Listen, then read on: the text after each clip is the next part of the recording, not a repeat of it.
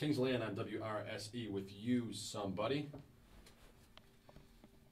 Off of an excellent album, too. I remember that album came out, that was my last year in high school. And I remember it was a huge thing. By the time I got to college, I couldn't walk down a single dorm hallway without hearing it. Excellent, excellent album, though. And this is WRSE 88.7 FM, Elmhurst College Radio, and we are super excited to be here. This is Good Times Sunday on every Sunday from 6 to 8 p.m.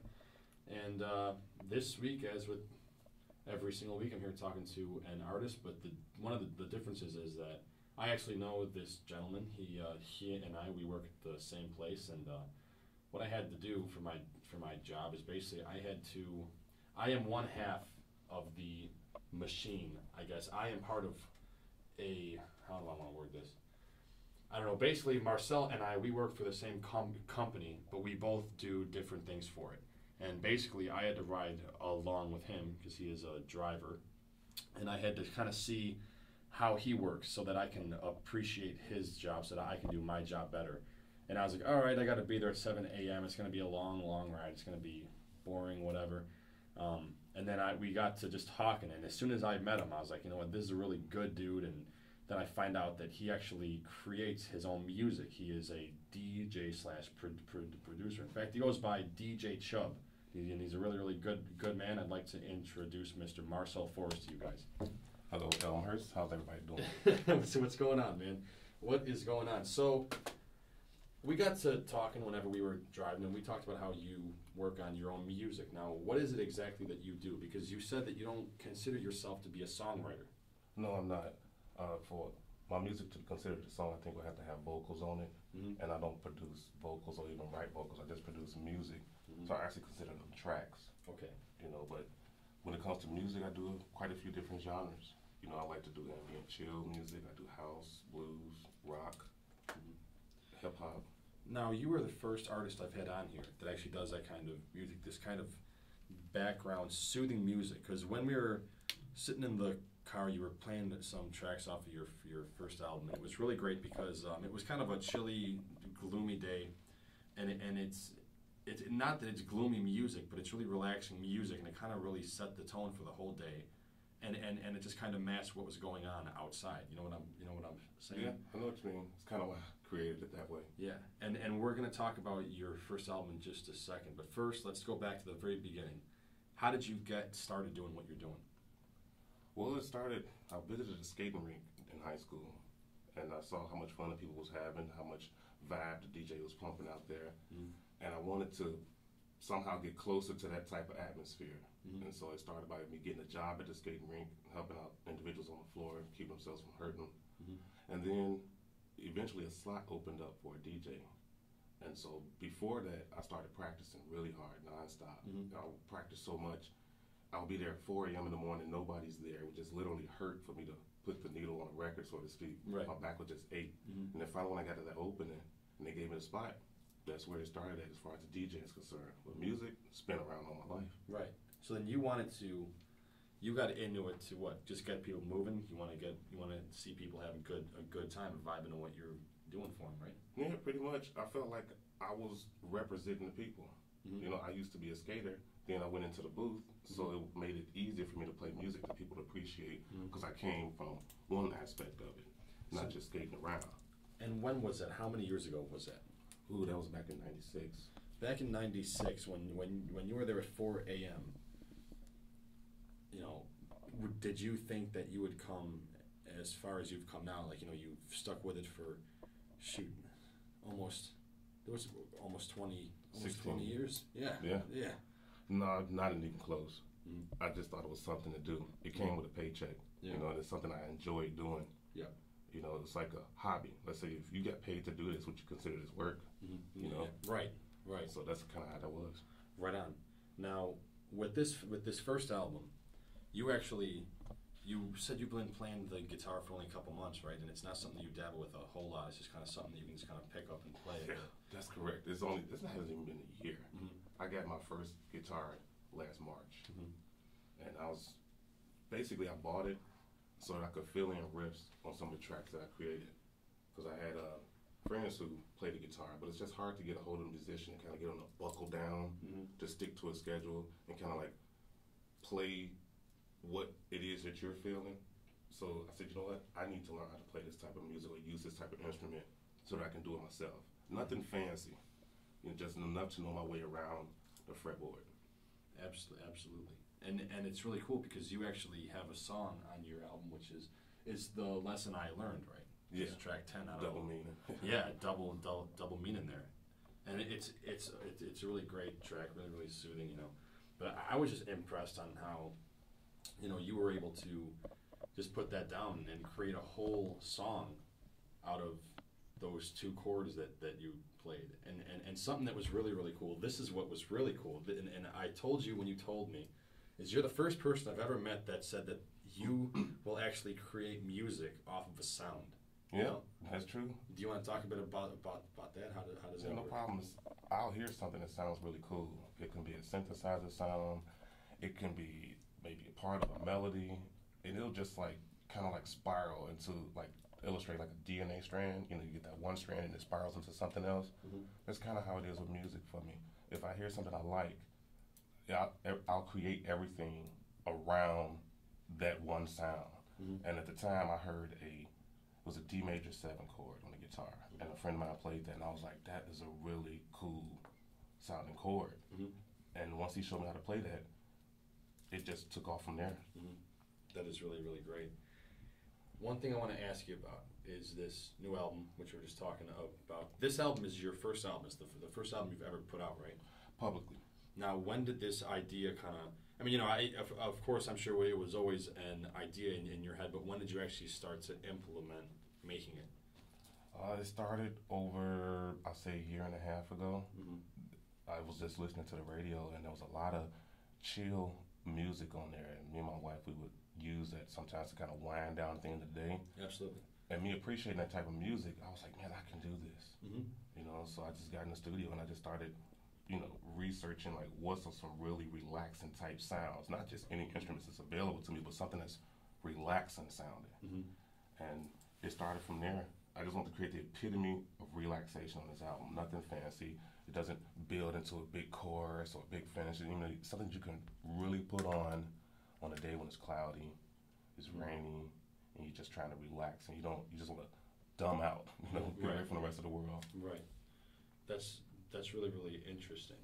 Something else I wanted to know about is, I mean, I've never put out an album of my own as far as actually, putting out an actual album. I mean, you've got art here, you've got you've got a picture on the disc itself, and it's not paper, it's actually burnt on there. How did you go about doing all this? Well, that's thanks to, it's a company out there that provides that for the individual artists. And I believe I came across one of their pamphlets, and when I contacted them to send me an up-to-date pamphlet of their prices and what they do, they sent also with it a seminar, so to speak, a disc showing you how to market yourself, how to do this, how to do that, the do's and don'ts, what to help your album sell. And the first thing they said was presentation. Mm-hmm. If a person picks it up, they have to be able to look at it and say, oh, this catches my attention, let me open it up and see what it's about. And so that's how I did it. I don't know if we want to plug the company or not. Sure, no. Yeah, that's Discmakers. Discmakers is easy to find. You go on the internet, just type in discmakers.com, mm-hmm. and everything else there is simple to use. Something else that was great is that you actually took the time, because we've had artists here who've played live on the air. They've got, they're playing, massive shows, and they've got their songs up online and stuff, and their songs are not even copywritten. And you actually went the whole way and actually got them legally copywritten beyond just, mailing it to yourself or something. You actually... I've actually done that before. They call it the poor man's patent. Yeah, you right. Mail it to yourself and never open it until it has to be a legal issue. Mm-hmm. But I wanted to do it correctly this time. Mm-hmm. I mean, if anybody's going to make music and be serious about it, you can create music all day. Mm-hmm. But if you don't take it to the next step to protect it, then when you put it out there to the public, it's some shady people out there. Oh yeah, a lot of them. And so, even if it doesn't go anywhere, still protect it. Mm-hmm. You might come back to it a couple of years later and might want to do something with it. Absolutely.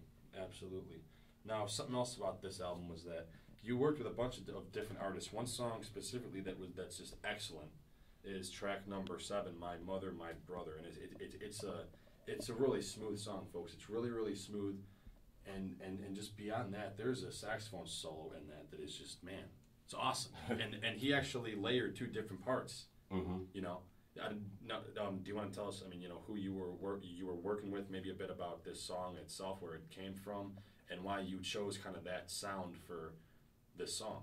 Because, like you were saying, there are no lyrics. Yeah, no lyrics. The saxophone is the lyrics. Right, right. You know? The song actually is supposed to represent the relationship between my youngest brother and my mom. It's kind of a, how can I say, you know, there's tension there, you know, because he's the youngest in the family, and we want the best for him, but sometimes you get to this age and you think you know everything. And so, you know, mom is always going to try to protect all of her kids. Of course. So, you know, he doesn't want to listen. He knows it all. Then he goes out there and he gets into trouble, and he sees that, now he sees what we're talking about, but it's not like it's too late, but he's caught up in the system now. You know, and so it's like now he's trying to work his way back. So the song represents the early part of that, you know, when he was still in high school, you know, when he was still young, before he got his first job. That's what the song represents.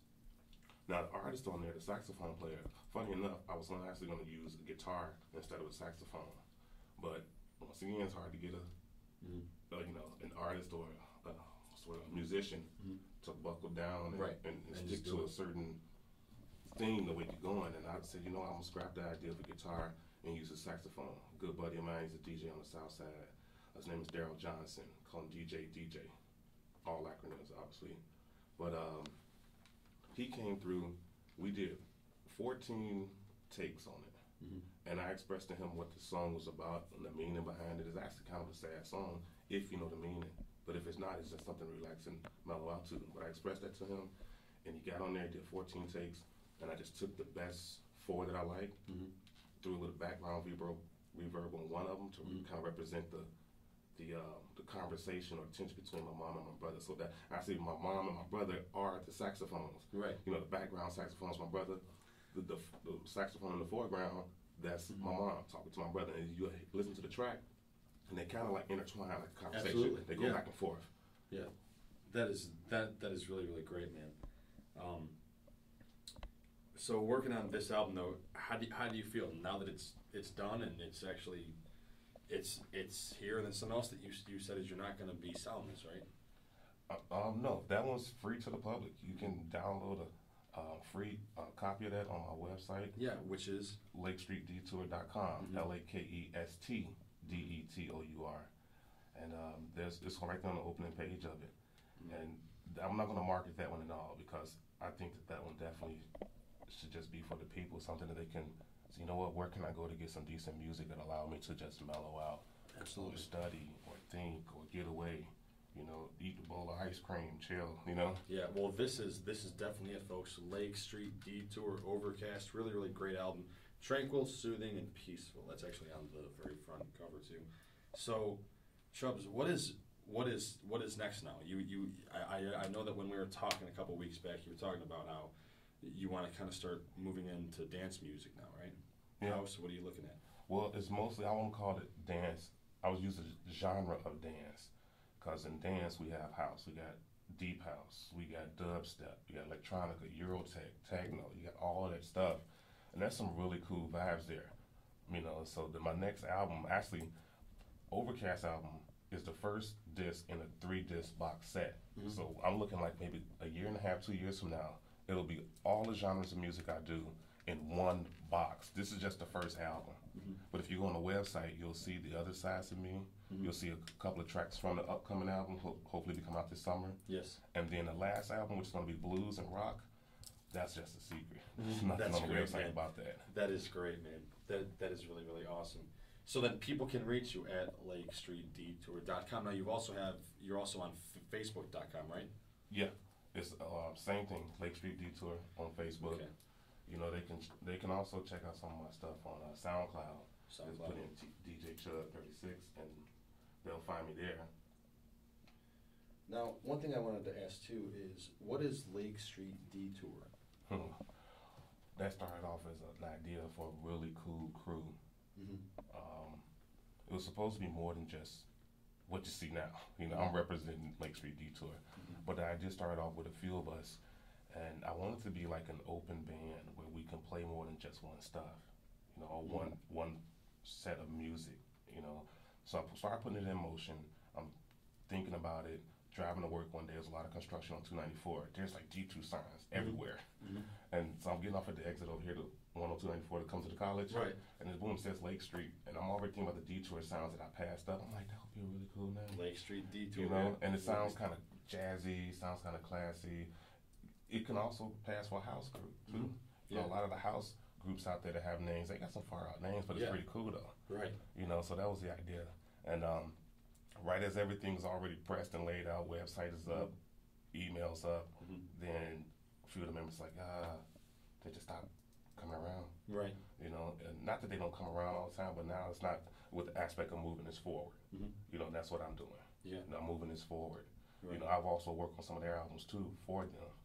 And I tell people I'm only going to be as serious about your album as you are. Right. I got things to do. Absolutely, You know. man. You know, you can't go holding people's hands, you know. I hope that answered your questions. Yeah, right, yeah. Lake Street Detour. Right. Where's that come No, from? definitely. So then, all right then, guys, you guys can check out Marcel on SoundCloud.com, Facebook.com, and LakeStreetDetour.com, and that is LakeStDetour.com. So then, basically, though, just going back to it, you are Lake Street Detour. Yeah, pretty much. You.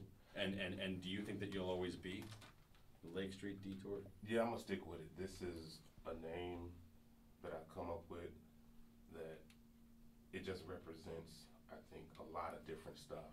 You know, you hear it, question mark goes up behind that. What is that? You know? Right. And the best way people want to know anything about me is just go on the website. You know, you can like me on Facebook, yes, you can like me on SoundCloud, but LakeStreetDetour.com is where you're going to get the latest everything about me, updates, events coming up, tracks that I'll have coming out soon, new mixes, because all of my mixes are on there too. It's not just music, like tracks you listen to that I created. There's also the DJ side of me too. All my mixes are on there. Right. Well, right on, man. Last question I want to ask you is, do you think that you could have done it for the last 16 years just on your own, or have you had people there that have been helping you out and getting you through? Oh, no, people help me out. I can't take all that credit. You know, support is big in this type of music because only an artist or musician will understand an artist or a musician. Absolutely. But when you got family members that understand that support you, my wife has been a big support. My boy Fred Cooley, he's a big support too. I could go on and on. Boy Charles Sims, Glenn Creighton. Those are good friends of mine. Some of their names I already mentioned in the album because they were there for that support. So I'm not going to just forget about them now that I'm actually going in a different direction with my music. But still, yes, answer your question. Absolutely. I couldn't have done that by myself. Yeah. You know, the support is what helps me alone. Do I create the music? Yes. But to motivate me to keep going, you know, people around me, that's what they do. Now, I know I already said, but I need to ask one last question. This song about your mother and your brother, have they heard it? Yeah, both of them have. My mom, I don't remember her reaction to it because it's been a while. I've had this song in my possession for almost 9 months, and I played it for her once, but I also played other songs for her too, you know, and so I don't remember her reaction. My brother loved it, you know, the emotional side, right? You know, came out a little bit, but yeah, so they both heard it. Right on. Well, guys, thank you very, very much for tuning in. Marcel, thank you very much for being on, a.k.a. DJ Chubb, a.k.a. Lake Street Detour. So you guys can check out Marcel on SoundCloud.com, Facebook.com, as well as LakeStreetDetour.com. If you really want to get to know him and what he does, check out LakeStreetDetour.com. That's LakeStDetour.com. And actually, we're going to play a track really, really quick as we segue out called Feel My Love. It's going to be that's going to be put out next summer, correct? This coming summer. Yeah, this coming. It is this coming summer now. It's what, 6 months away? Yeah, if things stay on track. Right on. I hope to have this out. If things stay on track, not songs, tracks. Yeah, exactly. Hey, Marcel, thanks, man. Seriously. Hey, thanks for having me here. Definitely, guys. All right, guys, this is WRSE, and this is DJ Chubb on WRSE.